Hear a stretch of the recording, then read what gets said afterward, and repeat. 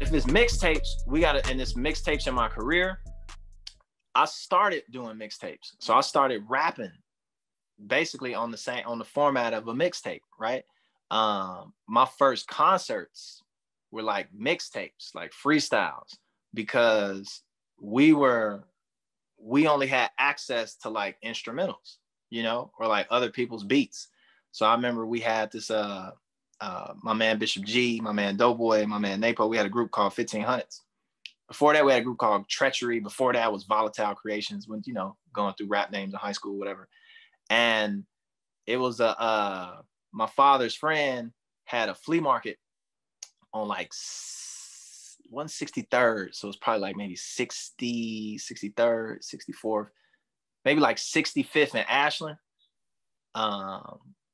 And he used to just get all kinds of stuff. So he was getting mattresses and, you know, all kinds of just things, right? It was like a flea market, junkyard type situation. But he would get like these just stacks of vinyl, right? And what it was like, I guess, is people were doing promos in the city and they had like all this extra shit left over, like singles and B-sides and stuff like that. They would just wind up dumped at his spot, right? And so we'd go in there and he just had like stacks of just instrumentals and stuff like that. So we just go in there and just get all of the vinyl. And so I had our studio was in my basement. We had like a little record player, a little mixer from like the 30s or 50s or some shit like that. And we only had one track because we was recording just directly through the board, directly into the tape. And so we would just play the instrumental on the record, on the vinyl, like literally like 12-inch LP.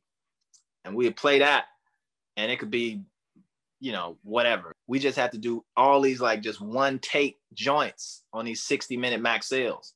And it was just full of like, we play the beat back because we ain't had that many. So we run a beat back and we just hitting it with verses, right? Boom, boom, boom. And those are our tapes. So all those tapes got destroyed. All early tapes. One got stuck in like the tape player of a fucking van that we had, and then they sold the van. It was just like, oh shit. So all the old shit is gone. And they were literally tapes with different instrumentals with us just throwing verses. And then when we would do concerts, like at high school, we do these talent shows, or like they have a little situation, we get on the bill at some little, not necessarily open mic, but some party in the park or some shit. And I mean, all we had was, you know, Money, Power, Respect instrumental, you know, lucked up and maybe got like a Wu-Tang instrumental, or maybe lucked up and got this, whatever. So we would just do whole songs on top of these other instrumentals, right?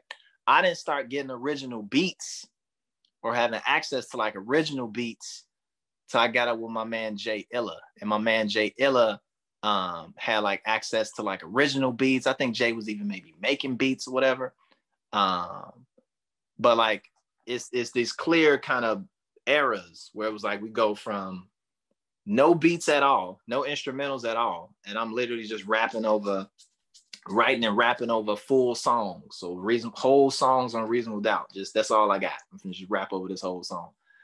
To having instrumentals, then being able to put verses down on top of other people's beats, like freestyles, mixtapes, we call them freestyles today, right? So that whole period of time is from like maybe 16 to maybe 16, 17 years old up until about like maybe 18. So like maybe like a year while we doing that. Maybe a little more on each side. But I get my first kind of like record deals looks when I'm like still in high school. So I'm like 18, wow. 19, you know, going in that kind of space where it's like you go into a real studio with original beats and Meet Chill. It became very real for me very quick.